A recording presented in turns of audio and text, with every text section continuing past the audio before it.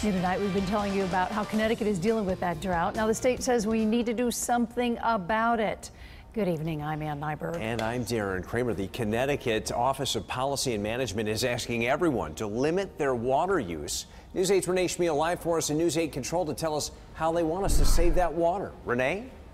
Darren, and residents and businesses are asked to voluntarily reduce their water use by 10% and to avoid unnecessary water usage. But many people we spoke with say they're already doing that. Limiting water use, even during a drought, isn't always easy. Some businesses, like car washes, have to use a lot of water.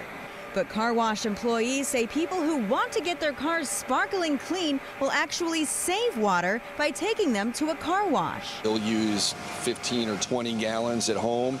They'll use 3 to 4 gallons at a car wash. So really it is a huge savings. Sponge Brothers Car Wash in Orange has a water reclaim system which also helps save water. It's something employees use all the time, whether we're in a drought or not. They've noticed that when the weather is dry, they often have more cars to wash. It may help business for those people that are sensitive to say, hey, I don't want to wash at home.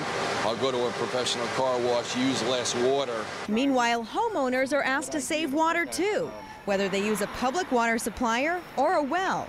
Some parents of kids who play sports have ways of using less tap water while also making getting ready for games a little bit easier. I don't really do the faucet water. I pretty much buy cases and cases of bottles of water. Other people have cut back on some of the chores that use water. Generally, I water my garden a couple of times, twice a week. I've been doing that once a week to save some water. For some, that means fewer car washes.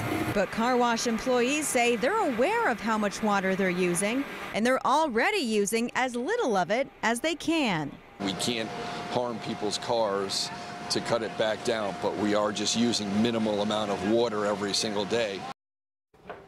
Several water companies have asked or required their customers to conserve water, and despite the drought, water levels in most of the state's larger reservoirs and water systems are stable. Live in News 8 Control, I'm Renee Schmiel. Darren, back to you.